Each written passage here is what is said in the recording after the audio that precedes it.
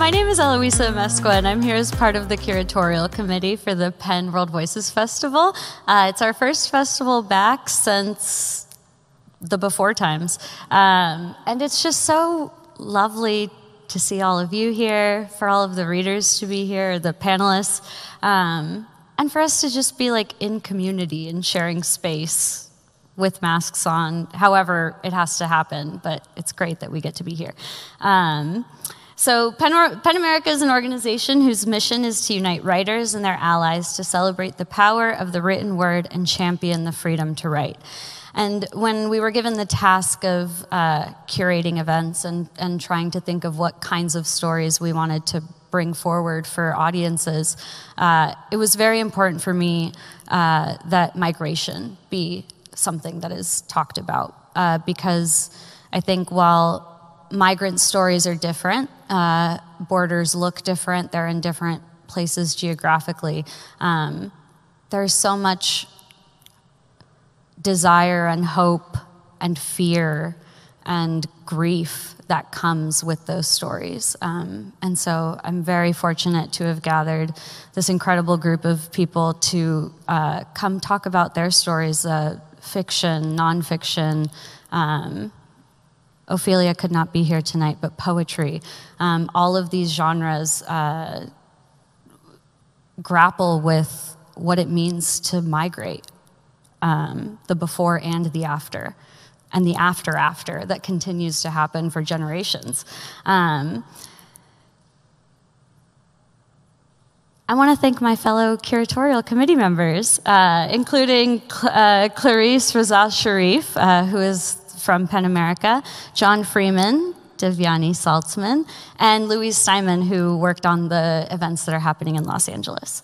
Now, I'm especially pleased to introduce today's event, In the Same Boat, Narratives of Borders and Migration, and welcome Jean Guerrero, author of Hatemonger, Yuri Herrera, Ousman Umar, and Omar El Akkad for a conversation about the distinct and intersecting crises that leave people displaced, uprooted, and seeking safety in new contexts, and their collision with the surging nationalism and xenophobia, fortifying and further weaponizing the borders between us. Thank you all for coming today, and now here's who you came to see, not me. Have a good night.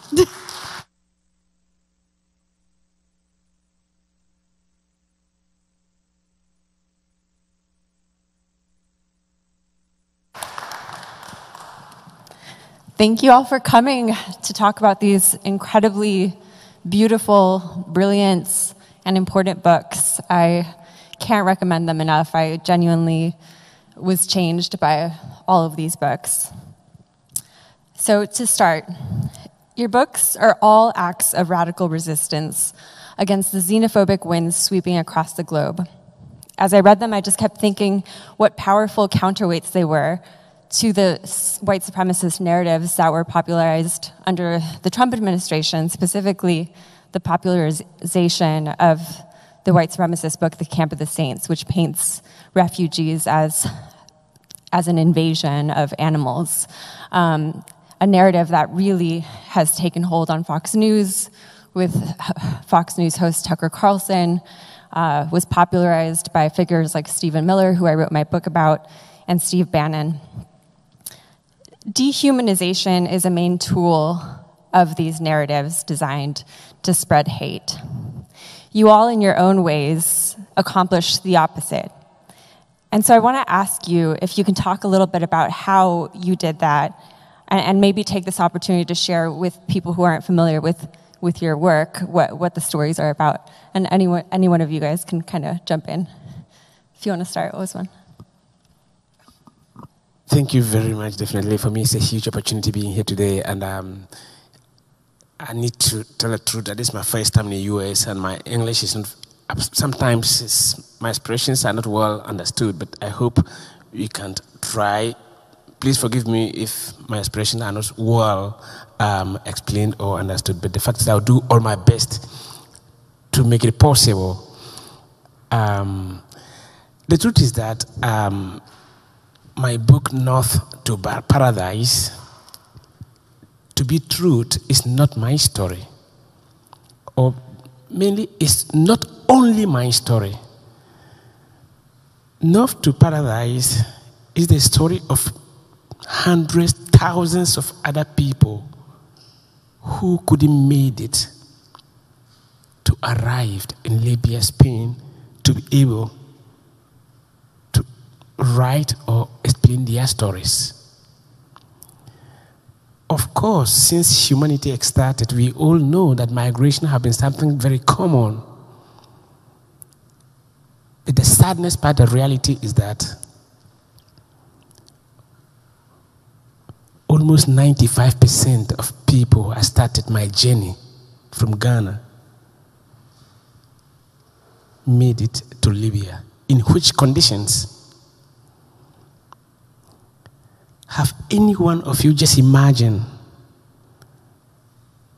how many liters of water do you need for just an hour excursion? I had only 5 liters of water to cross the Sahara Desert. 3 terrible weeks. So definitely, I'm not here just to tell you how terrible my life has been. I think the most important thing is, what am I proposing to solve this huge issue? Which is the second part of the project, or the main reason why today we are here, at least in my opinion. We are all talking about migration. Migration existed since our forefathers started. We know about humanity. So instead of just talking about migration, what can you and myself do today? It's not about solving the world's problem. The little you can do, but act. So that's my little contribution. If there's any more questions about North to Paradise or anything about migration, I would therefore try to bring more details. But at least that's my little contribution to introduce who I am and what North to Paradise is about. Thank you so much, Ousman. Well, first of all, thank you, everybody, for being here. Thank you to organizers, to Jean. It's a pretty complex question. What I would say is this: migrating it's in our DNA. It's in our design. If we can talk about something like that, it's something that we have been doing since the beginning of times, or since we started counting time. But at some point, human beings started treating other people coming as different people, or as not as people. And I think one of the tasks of literature is not so much to discover something new, but to underline something that has always been there in front of our eyes, and that for different reasons, for political reasons, for religious reasons, for other kinds of reasons, we just decide not to see. Right before coming up here, we were talking about how it's not about just pointing fingers, which I think it's necessary sometimes, but it's about acknowledging the problem. How we deal with something begins with acknowledgement, and then we have to start discussing how we acknowledge something. So I think literature is not intended to solve a problem, but it's intended to create critical thinking, or to give tools so that every person starts reflecting ethically on something that is happening, not in a faraway country, not in a faraway time, but right here in front of their eyes, in the same place where they live, because there is no place that has not been created thanks to migrants. Thank you so much for doing this and for letting me be a part of this panel. Every once in a while, the organizers of something like this think that it's a good idea to put me on the same stage with people who actually know what they're talking about. And it's almost universally a bad idea.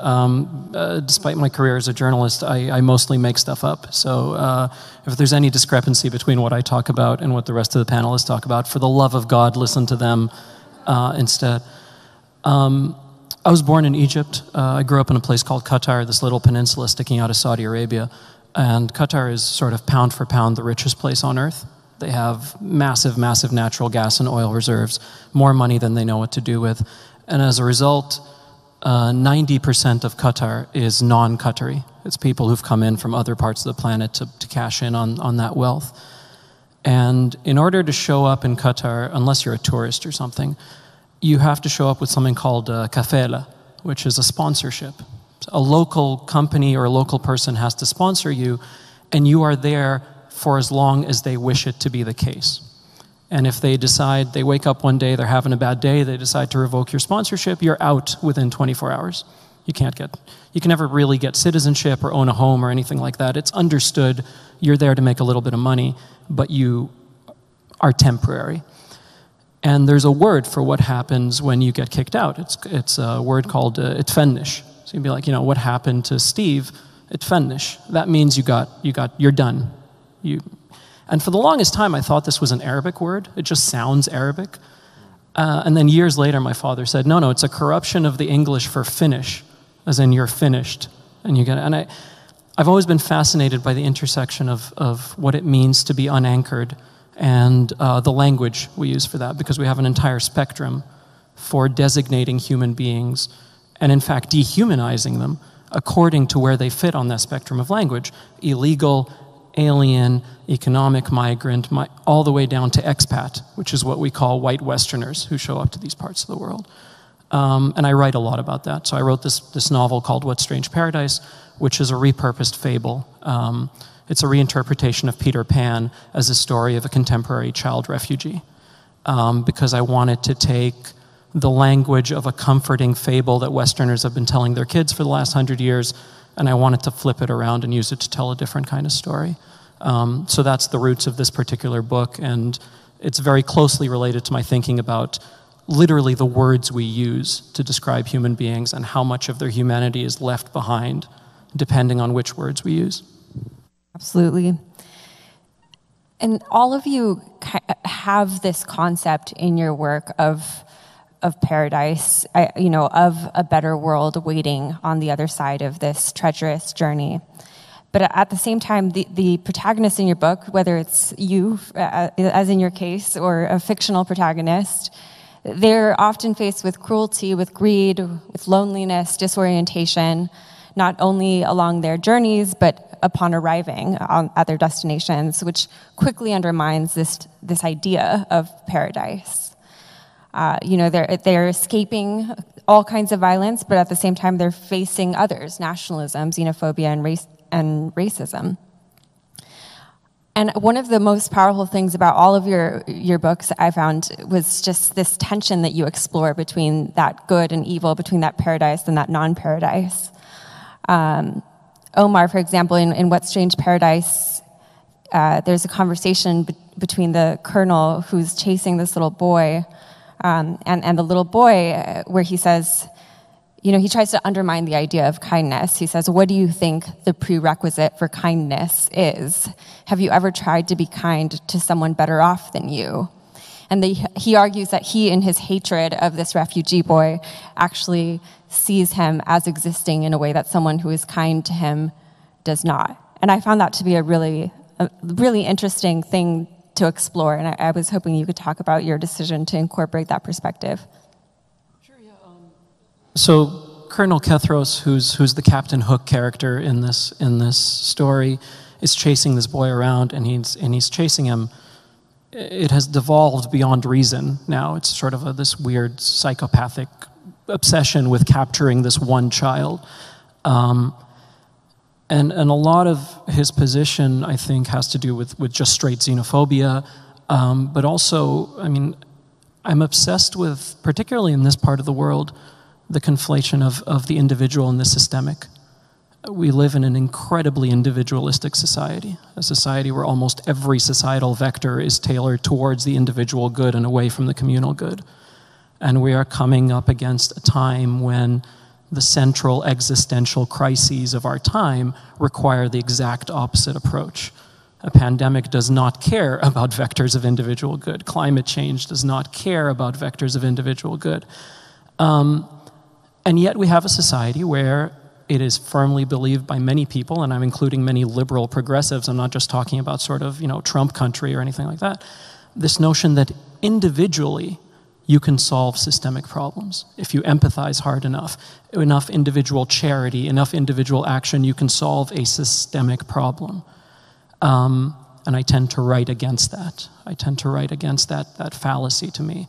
All the charity in the world is not going to solve a system that, in the case of something like how Europe treats migrants, the system in place is not broken. It is functioning exactly as intended. It is doing what it was intended to do.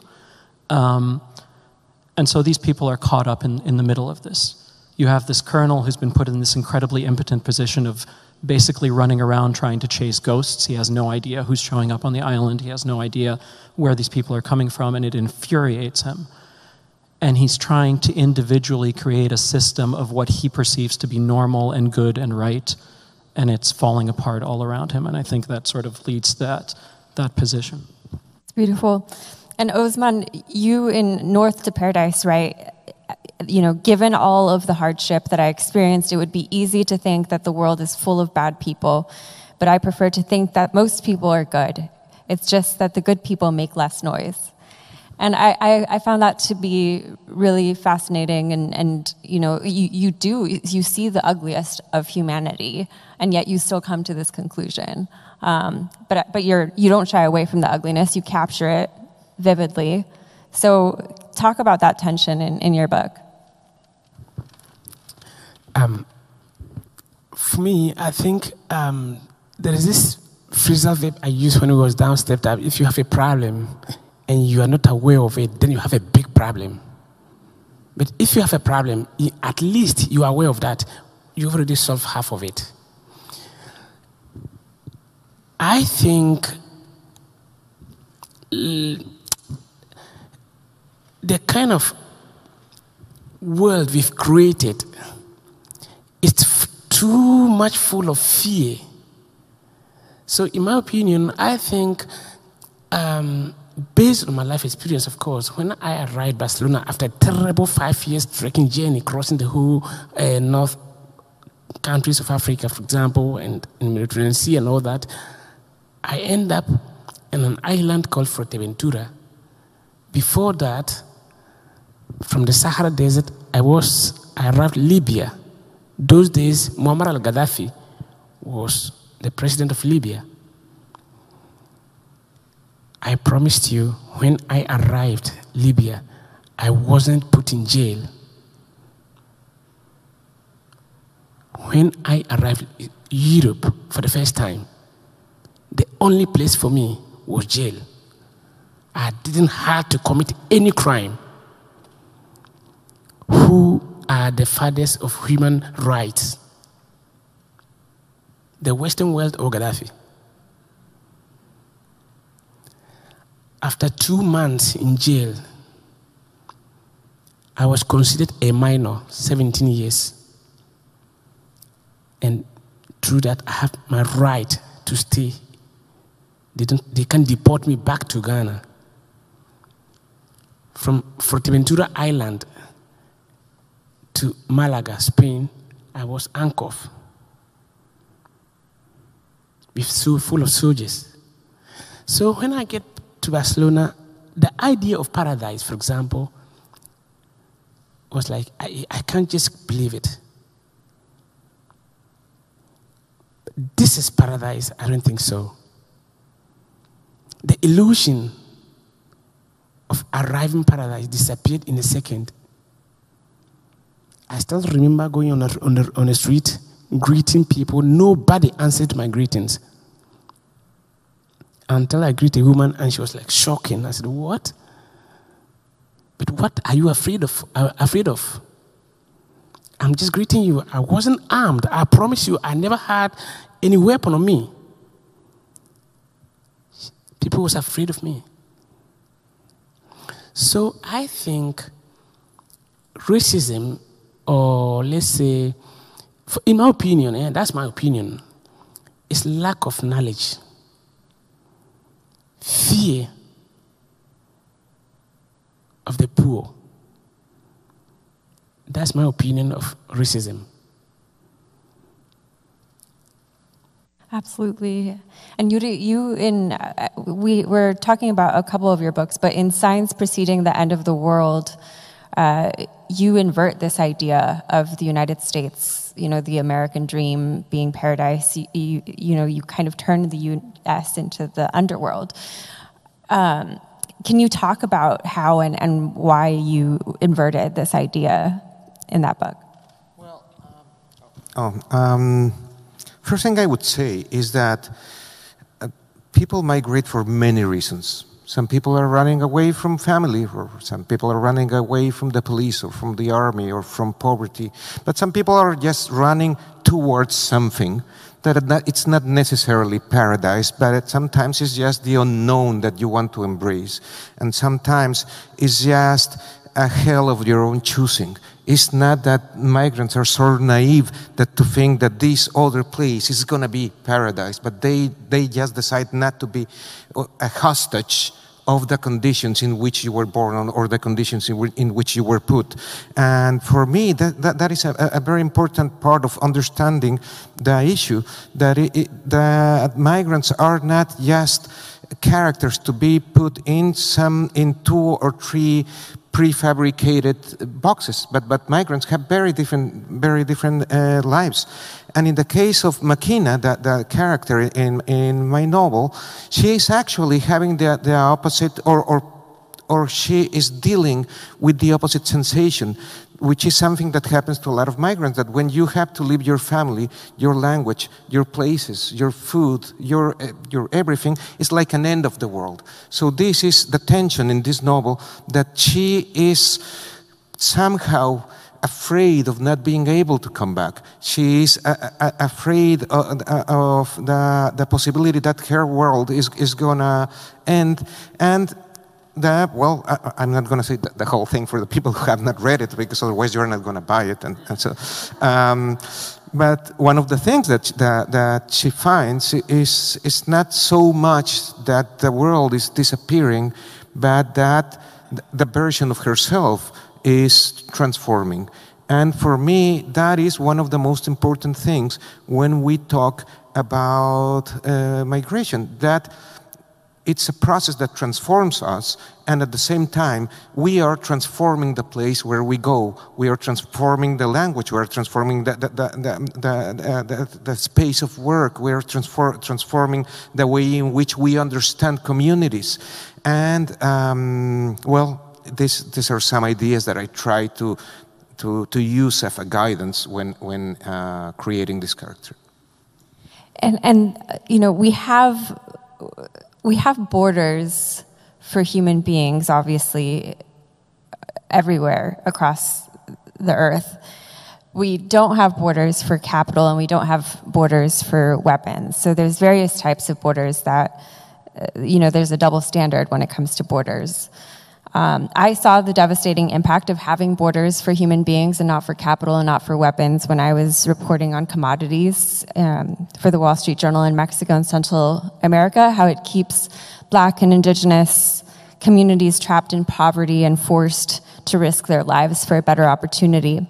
And Yuri, in your latest book, A Silent Fury, you talk about this horrible, it's not about migration, but you talk about this horrible fire in a mine that's operated by a U.S. subsidiary in Mexico, where dozens of people were killed in 1920, and you reconstruct this with incredible detail. What can you share that you learned from writing this book about the freedom of movement and what happens when you restrict it, and the different kinds of borders that we create between ourselves? One thing I often talk about is that we should talk about the border condition, and not just about the border as a physical thing or a political thing, as a place with barbed wire and military. This is a very important expression of the border, but there is also when I talk about the border condition, is what some people have to deal with when they are working in some place, and even if it's far away from the actual border, they have to face the same kind of problems that migrants would face. Like if they speak a different language from what some people expect them to speak, they will call the police, and you have to hide, and you have to work for just a little bit of money because you are a second or third class citizen. And this is something that happens also within our countries. So this story, the El Bordo mine fire, is something that I researched years ago. And I will just say really fast what it's about. In 1920, there was a fire in this mine called El Bordo in my hometown in Pachuca. And the owners of the mine, who were American, decided to close off the mine to stop the fire. But they just decided to do it when the miners were still in there. So basically, they buried them alive. So there was an investigation, but the investigation was just about the origins of the fire, which they never discovered, but not about the responsibility of the owners of the mine in killing their own miners. And so I went through the whole judicial file, and for instance, the families, the relatives of the miners were cross-examined in a really violent way because the authorities were thinking that, oh, you're just faking that you're a relative of the miner because you want to get all the money that we are going to give to you, which, by the way, they didn't give them any at the end. But they never, ever interrogated or questioned the owners of the mine. So, you know, so there is a sort of also first difference of citizenship, even within our borders. And even more than that, you mentioned this when we were talking before, I also researched how the press was talking about this. And one thing that was very notable to me was that the journalists used to say, like, yeah, our miners, descendant from the Aztecs, they don't fear to die. They are ready to go and die every day. And this is something that people say about other people. You know, when you assume that someone else doesn't fear death, you are already saying that, well, they are expendable, you know, because they don't even appreciate their own lives. So, yeah, the same border condition that we can see in the actual borders is part of a logic that is reproduced in other spaces, you know. And Ousman, you experienced this, you know, being bordered off by other humans and not having your humanity recognized, and, you know, you saw the devastating consequences of other people being dehumanized, where so many people died on your journey. These are things that you witnessed. Can you talk a little bit about that and how you were able to come away from that deciding, like, I want to give back to this world despite all of that darkness? I was talking with Umar about the first speech I read about his book just a couple of 30 minutes ago, and he was describing this famous image we all see on the televisions about that was 2016, if I'm not lying, where a 5-year boy, the body of a 5-year boy who was drawn on the Mediterranean Sea from Syria. And that image provoked a lot of movement around the whole world. And yes, of course, that picture shocked me, of course. But the truth is that hundreds and thousands of migrants have been crossing the Mediterranean Sea for years. I crossed the Mediterranean Sea 2004, 2005. The first attempt was about 185 people per each boat. A few miles inside of the sea, a boat where my best friends, Musa, Sapashina, and Samilo, all of them died. In the second boat, and once again, 80 plus people died again. More than 350 people died on my trip. You just can't do anything. You just can't even save your own life. How are you going to save somebody's life? So what I'm trying to say is that yes, borders exist. We've created them ourselves on our interest. When we are interested, depending on the interest, there are no borders. Depending on what we are interested in, there are borders. The real example is what's happening right now in Ukraine. I still remember the first time I met the Pope, because he was really worried about migration, and he really wanted to know somebody who have experienced it in his flesh. So I had the opportunity to meet the Pope. There are only 3 words I still remember about that meeting. He said, when we talk about migration, the only verbs that should be accepted are integrity, accepting people who are running from hell. There are ways to open humanitarian corridors to accept people who are seeking for support. It seems almost impossible to open these corridors. Umar was asking me how many people have died in the Mediterranean Sea. I don't have the global numbers, but during my trip, I have the numbers. How many more have to die before we realize that we are talking about human beings? Today, we've seen what's happening in Ukraine, that yes, exist corridors. I'm not trying to victimize or criticize this situation. I'm just trying to enlighten it. I'm very, very glad and happy to see this sign of humanity, this empathy to accept these people. But please, if we can, let's do the same thing to all other migrants and refugees from any other corner of the world. I think, and I'm happy to say, I think we have really good people in this world. Today, we are all here to find ways to solve the little we can to make our little world a better place. This means that hundreds and thousands of people are doing a lot of things to find solutions. But let's make it visible. Let's connect these initiatives. At the age of 16, 17 years in Barcelona, I didn't know how to read and write. I started schooling at the age of 18, 19 years. In only 6 years, I was capable to get to university. Education is the only key. Nelson Mandela says it years ago. The strongest weapon to transform any community, any society, is education. Imagine Umar, an 18 years illiterate migrant from Africa, a poor family.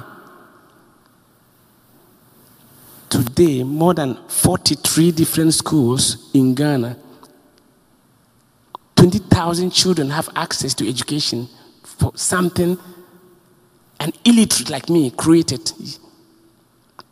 Imagine if we get together, we can definitely solve this issue. We can do it. We only need to look at our surroundings, the nature. The sun comes out not to heat himself. The river pours from the mountain down, not to feed tasty of itself, but for other animals to be able to drink water.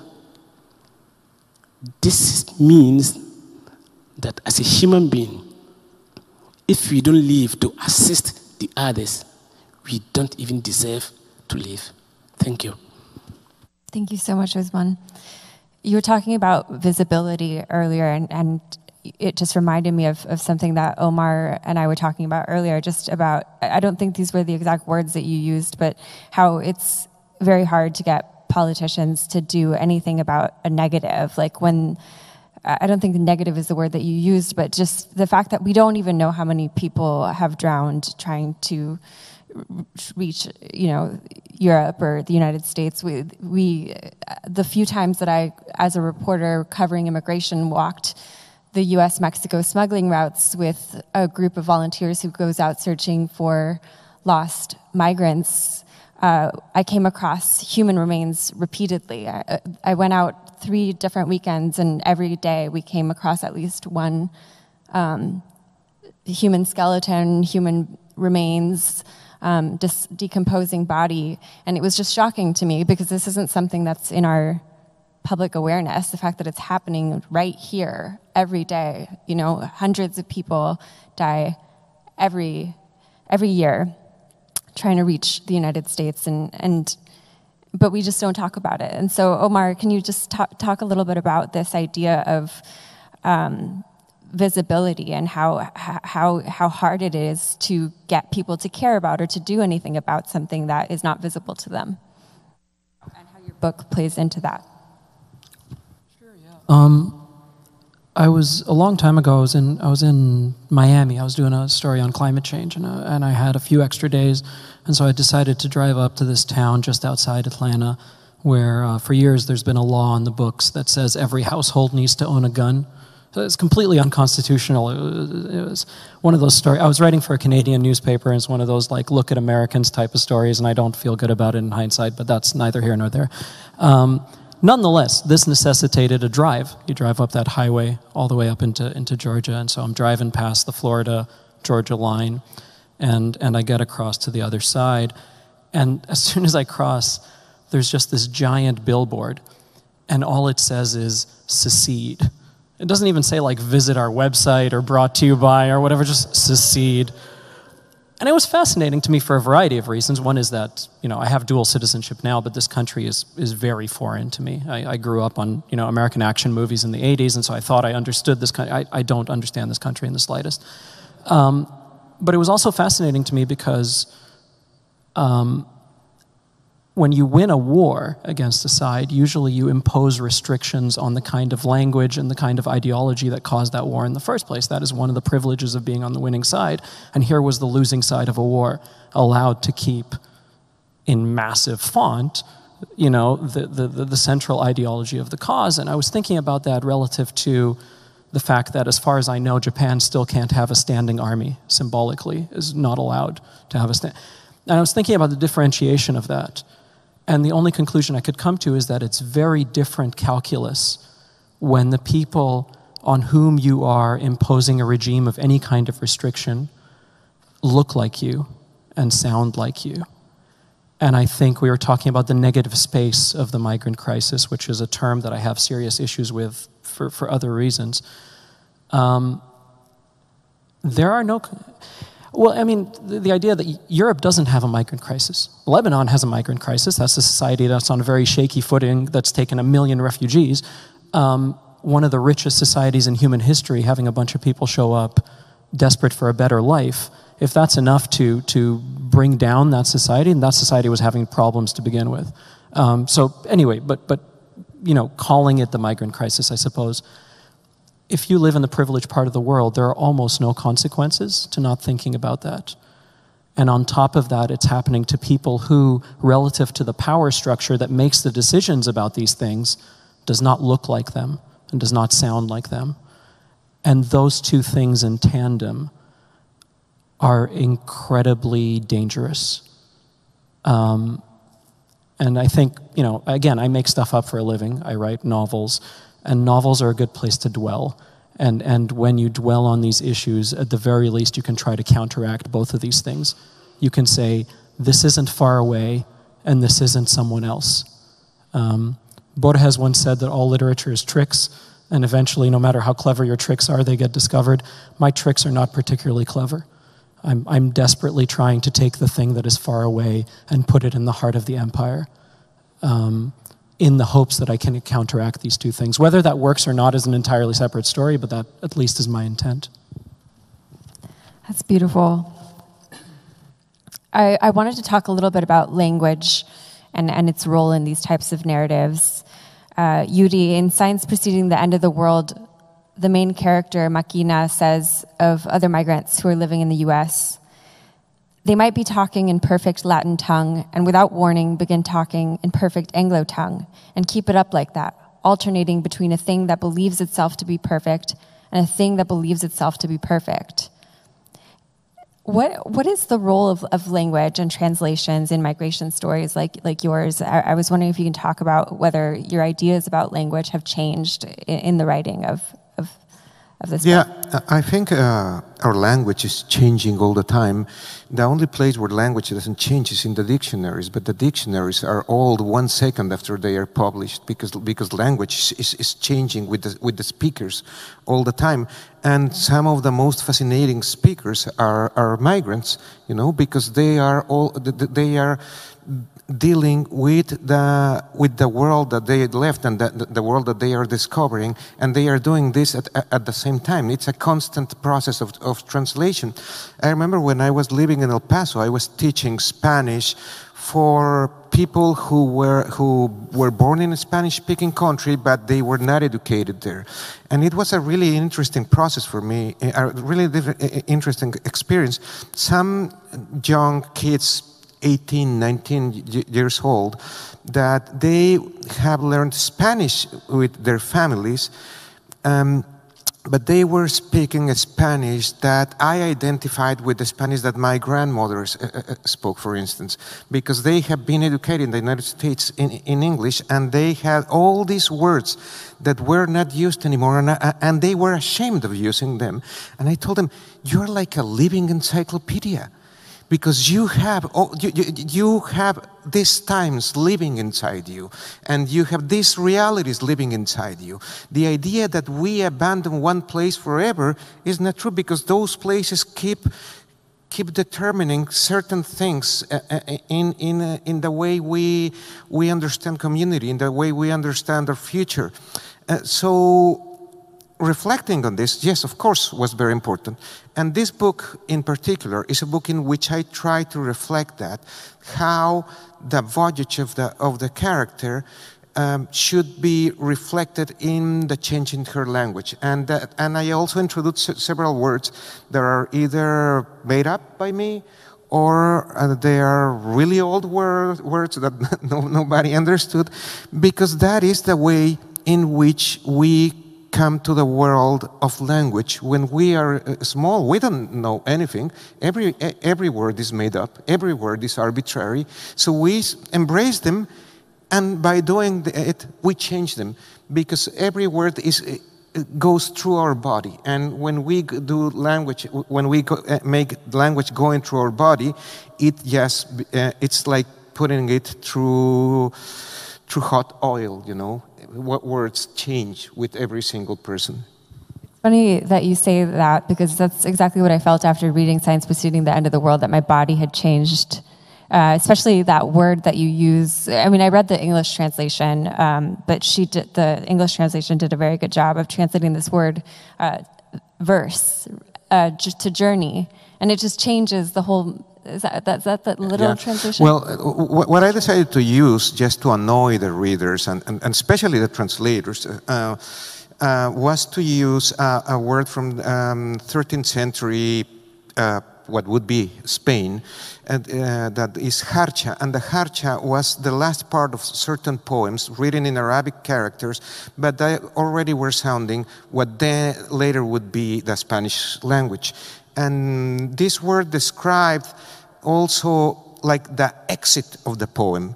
And very often it was a feminine voice saying goodbye to a lover. And when I was reading about this, I said, this is my novel. My character is a woman who is changing the way these languages are changing. And she is exiting one place. So instead of using the word exit or exiting, I used harcha or harchar. And I decided not to explain it, just so that people would figure it out, and that they would understand that it meant exit, but this exiting, this moving from one place to another, is not just moving from one place to another, but it's a transformational experience. And it was a problem when the moment to translate it came, and Lisa Dillman, my translator, who is one of the wisest persons I know, she just came up with this solution, which is, when it was a noun, she used verse, and when it was a verb, she used to verse, because it took the poetic component of the original word, and at the same time it described movement. And I loved it, and you know, in general, I respect the work of translators. I think it's one of the most creative, beautiful, and difficult jobs, and it should be much better recognized and much better paid. And Ousman, we were talking earlier about how many, I can't remember how many different languages you speak, but you had to learn to speak so many different languages just to survive. But you write, I believe you write in Spanish, is that correct? Yes, I definitely write in Catalan, not Spanish. Yeah, so can you talk about the role of language in your work and how you think about it when you're telling your story, and the languages that you choose to tell your story in? Yes, I think in the first place I was so fortunate to be born in one of the most democratic countries in Africa. Ghana I remember meeting, the first time I met a journalist, she was like, "Where are you from?" "I'm from Ghana." "Ghana, which country is that?" I said, "Ghana is in Africa." Okay, Ghana, yes. And he said, "Ousman, if a country in Africa don't appear in the newspapers, that means that this is a good news. Because the only news we normally hear from Africa are terrible news." Sorry. So Ghana, of course, was colonized by Great Britain, so our first language is English, not the US English, British English. But apart from that, we have 42 different languages more. For example, my father was Wala and my mother is Gunja, so I had to speak both languages. And I was born in the Bron half region, I have to speak Twi. We speak Dagomba, with the tribe surrounded, we have the Dagomba tribe around, so I learned Dagomba. From Ghana to Libya, I had to learn Hausa. In Libya, nobody speaks Wala, no Gunja, no Hausa. I have to learn Arabic. After this, I get to Barcelona, Catalan. What is Catalan? In order to go to school, I have to learn Catalan, read and write Catalan, Spanish, read and write Spanish in high school. So definitely, I consider myself that yes, at least I'm not good in anything, but languages at least I'm a bit good. Of course, in a week I can learn a US accent, but I'm quite good in languages. So yes, I write in Catalan, and then I translated. My Facebook was written in Catalan and then in Spanish. And of course, I remember she was asking me, when you are angry, what language do you normally speak? And it's strange, but I dream in Catalan, but when I'm angry, I sometimes use Dutch words or Spanish. So yes, I think language is one of the most important tools we have to be able to understand each other. And of course, peace. We can never get peace if we can't share and understand each other. And I think a language facilitates this process. So I think it's fundamental to have access, or at least facilitate the learning of languages or speaking different languages. So for me, I think it's very, very important. That's so true. And I mean, monolingualism is truly a minority condition on this planet. Most people on this planet grow up speaking multiple languages. And this idea that we have in our culture that it's bad or it's burdensome to have so many languages in one country, I think just reflects this desire to restrict who can belong in wherever, the nativists are, using this as a tool to exclude.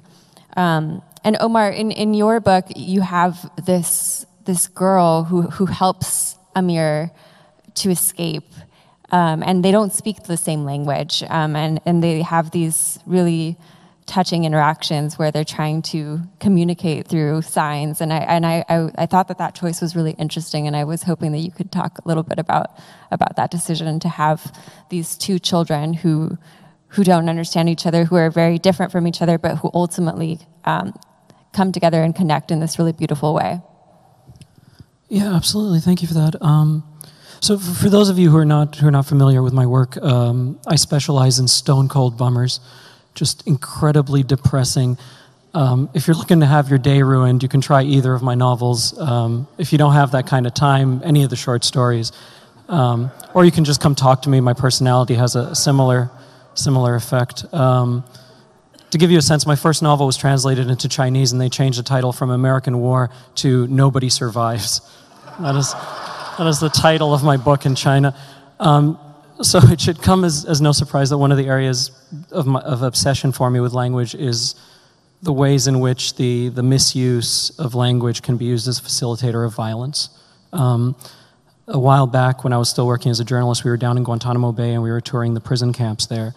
And I was asking the soldier who was giving us a tour, I was asking him a question. And I said, so when do the prisoners, and as soon as I got to the word prisoners, he stopped me and he said, "We don't have prisoners here, sir, we have detainees." And it was very, very important to that gentleman, to his worldview and to his role in this enterprise, that there be no prisoners here, they be detainees. Because a prisoner, by definition, has to have a prison sentence of some kind. You have to define it. A detainee you can hold forever. My friend Michelle, who worked a long time covering Gitmo, reminded me recently that there were no interrogations in Guantanamo Bay. Of course, they interrogated people left, right, and center, but they never called it that. They called it a reservation, as in the detainee has an 8:30 p.m. reservation. That meant that they were going to be taken to the shed. We tend to think of violence not exclusively, but primarily as a physical thing, bombs going off, guns, so on and so forth. But that can't exist in of itself in a vacuum. There are other load-bearing beams that hold physical violence up, and one of them is linguistic violence, the deliberate misuse of words, the deliberate obliteration of meaning. And I was thinking about that when I was putting together What Strange Paradise, because the central interaction between the two main characters is largely non-linguistic. They don't speak the same language. And they are children. They are at the time of what is probably our only honest interaction with the world before we grow up and all the conceits of capitalism and daily living and all the lies we have to tell ourselves sort of come into play. And so on a practical level, a lot of that conversation, a lot of the way that they say, how old are you? I'm 5. The hand gestures, a lot of that came from my childhood growing up in Qatar, where 90% of us were from somewhere else. And so there's a natural assumption that this person is not going to speak my language, and I'm just going to sort of work from that assumption to begin with. But the other part of it was to try and think about the opposite of the sort of stuff that I had seen in places like Gitmo. What would it look like if you stripped the power to use linguistic violence to create an alternate reality? And that led me to a place of two people interacting fully outside of that construct.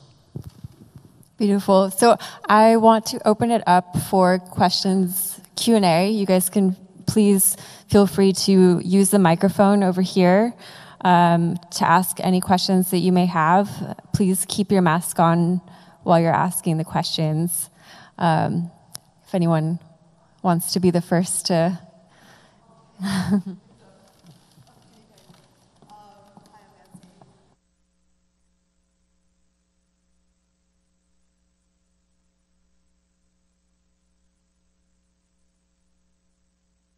This isn't even on, now it is. What the anthropologist Ann Stoler calls the politics of disregard, right? Not just who it is that we see as worthy of empathy versus not, as Ousman was saying, vis-a-vis Ukraine, but also the fact that we sitting here, on the East Coast, in this very nice building, can even disregard the pain of other people. But I wonder if the four of you, could speak to the politics of disregard in a different sense, which is that one thing that concerns me is that the way that we talk about refugees, even from a critical stance, tends to depoliticize the people that we think of when we think about refugees or victims of political discrimination. So, for example, Omar brought up the example of Guantanamo Bay. And on the one hand, Guantanamo is a symbol of the violence of American military governance, its kind of mercilessness and definitely unconstitutionality. But it's also, in a sense, a symbol of a kind of political resistance that has been delegitimized by the sort of progenitors of American empire, which is that anything that is considered, that could be under the label of jihad is automatically like delegitimizes terrorism. So I guess my question is, what would it mean to not just take seriously refugees, non-white refugees, as objects of empathy, but also take them seriously as political beings who have ideas about politics that sometimes do involve violence, understanding the limitations of that while also respecting that as a way of trying to build new political imaginaries for the future. Thanks. Thank you very much. But in my opinion, I think, yes, you're absolutely right. We need to, tackle the political leaders to seek for this change. Of course, yes. But I remember a word my father used to tell me that when a tree is still small, you can try to direct it to grow the way you want it. But once you have a big tree, which is not straight and like that, and you try to put it straight, you break it. That's my village, our kind of expressions we use in my community. I don't know whether it's understood in English or not. But what I'm trying to say is that we can always change the children from the bottom. These children are the future, are going to be the future politicians. At least, in my opinion, that's what I've done. When I realized that education is what have given me the opportunity, the tool, to be listened, to be invited in different places in Spain, I decided to share this. I promise you, when I went to Ghana for the first time, after a number of intents to have a meeting with the Minister of Education, finally he told me that the government of Ghana doesn't have any pin to create a first digital school. That was a huge disappointment for me because I was really promised to create computer schools. But that disappointment from the Minister of Education in Ghana shows me that I'm the minister of my community. I'm the president of my world. Assuming this responsibility, I created just one school 12 years ago. Today, it's about 45 different schools, 43 schools, sorry. The 2 new ones are going to be open in June. Why am I saying this? I'm just trying to show how things changed. Sometimes you can't change from the top. You have to start from the starting point, the bottom. And the real case is that, at least in my organization, which I'm the founder, NASCO Feeding Minds, where we feed mind, we don't feed stomach. The first success case story, last 2 years in Ghana, the youngest parliamentary candidate was from our initiative. That's how things changed. Not from the top, but rather from the bottom, at least in my opinion. Of course, we need to focus also tackling, we can't allow Trump and other people to be doing what they are doing, of course not. But I think the real change comes from the bottom, not from the top. So, Did either of you want to add anything? Really fast, I think you're touching something that is really important. Words can be twisted, words can be used for different purposes, as you pointed out. And the word refugee can be used in a self-congratulatory way. But more than that, the word refugee can be used just to define a human being just as a body that suffers, just as a body that is in pain. And what I think we can do to fight that political understanding of that word is to do some political listening. And by this I mean that we have to pay attention to the pain of others, but we have to pay attention in the terms that these others talk about their pain, and in the terms in which people talk about their experiences. And what I know is that people that are refugees of different kinds don't see themselves just as flesh that can be destroyed. They don't see themselves just as victims, but they have a very complex array of ways of understanding themselves. And so listening in this way is a political position.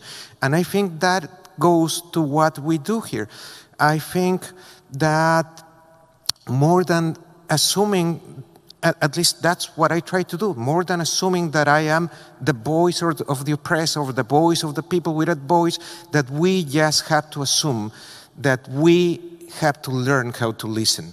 And maybe we can enrich ourselves with that, but not put ourselves in this detached position in which I will give you refuge because all you are is flesh that suffer, you know?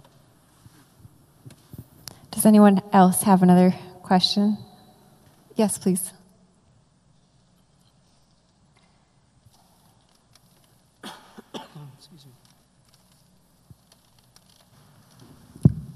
Thank you so much for the conversation and the work that you've shared with us. I love this idea of taking something that's far away and putting it into the heart of the empire. And my question is around how to do that more often. There are so many stories from the countries you're writing about and have been a part of, and that the empire probably knows very little about. And so I'm wondering, partly like what the process was for you, but more so what it could be like for, you know, the hundreds of millions and frankly billions of people. I lived in Pakistan for 8 years. It's the 5th largest country, but you could probably count on 1 or 2 hands like how many books come out in America from Pakistan in English.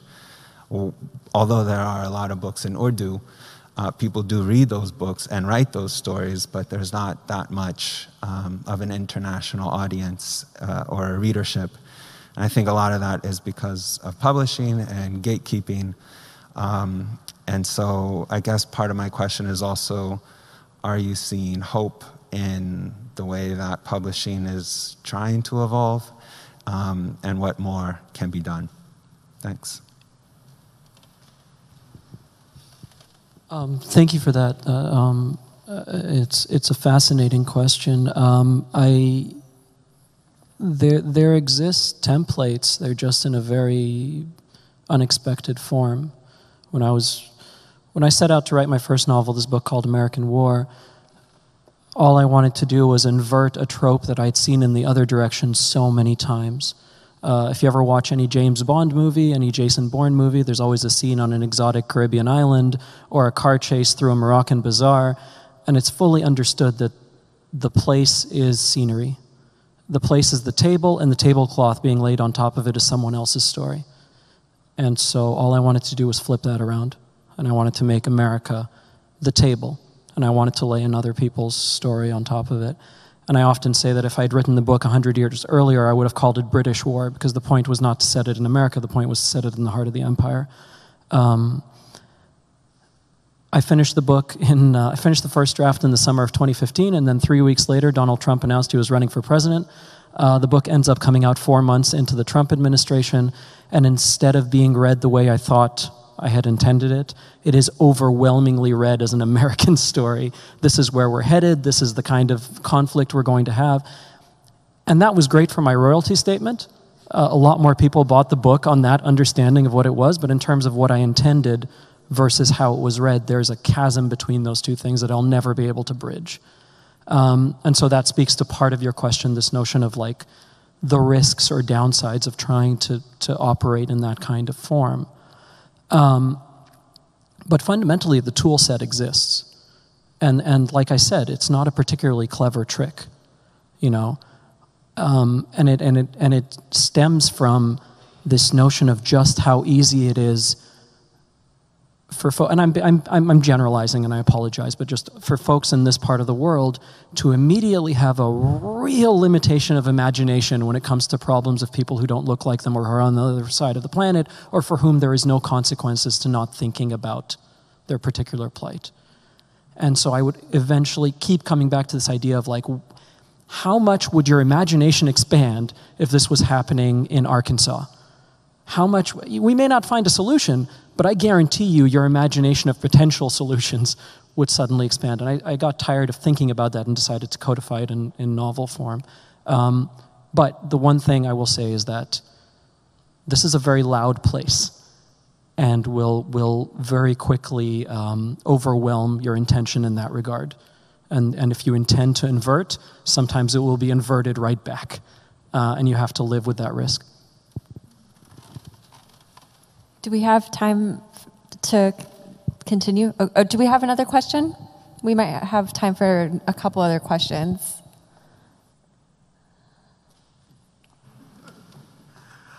Thank you all. This has been such an extraordinary panel. It's been so wonderful to listen to you all. So I guess I have more of a craft question than anything else.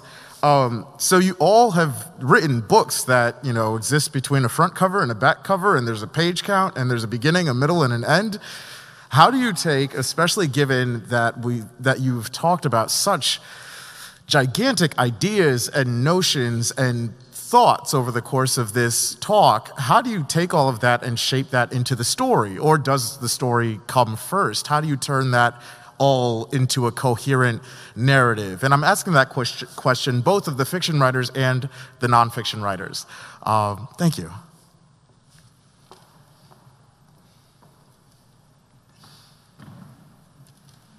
For me, it changes with every book. It's something that I didn't understand when I started writing. It's something that I have elaborated after doing the books.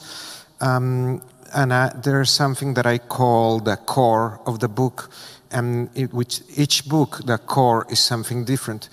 In my first book, Kingdom Cons, the core of the book was the relation between the two main characters. And then comes another word that I use to explain my work, which is the proliferation of the fable around the core. So everything has to proliferate organically with the core, and in this case, it's the landscape, it's the language, it's the plot. In my second novel, the core was a voyage, so everything had to spring from that. Everything had to convey the idea of what the voyage does to you. And in my third novel, Transmigration of Bodies, which happens in an epidemic, the whole idea that the core is the fear in a city that everybody is fearing the others, you know, and that had to be to determine things in the structure, in the way the people speak, and in the way the dramatic line is developed. And just to say it fast, that would be part of my process. In my case, I think it's quite simple because definitely, as I said, each and every one of us has a mission, and I think my mission was, for me, sometimes I even think that it's a miracle that I'm alive. It's almost impossible. Sometimes I need to hit myself to feel like I'm still here, I'm not dreaming. So for me, writing was like a therapy for me, a way of giving voice to those who can't have it today. And that was my first book, which is Now of the Paradise. And my second book mainly is just about how in the part of the world I know the migration in US is quite different from the kind of migration we receive in Spain, in Europe, and in general. So yes, once you arrived after all these terrible issues, for example, to be able to survive in this new world is absolutely complicated. So definitely, my second book mainly is about how does people like me arriving in a world where we use signs. I still remember asking the first person who tried to assist me, which is my adopted mom today. It was like, go to a street number. In Spain, every street has a name, like street name, this number, that and that. And what is a street? Claro, in my way of understanding, in my world, there's no streets, no roads. So I think it was quite interesting to also explain the differences of culture once I arrived in Spain, and the most attractive part of it, because I still remember when I went to the supermarket, I was looking for chicken to kill it and then have the flesh. I didn't see meat in the supermarket in the beginning. That's the reality. So yes, those kind of things that push me to be able to share this also experience to the readers, to get to know our different cultures, but at the same time, that's our strength. Well, it looks like we're out of time, but I just want to thank you all so much for being a part of this amazing panel. And if you guys can give a round of applause to our amazing authors.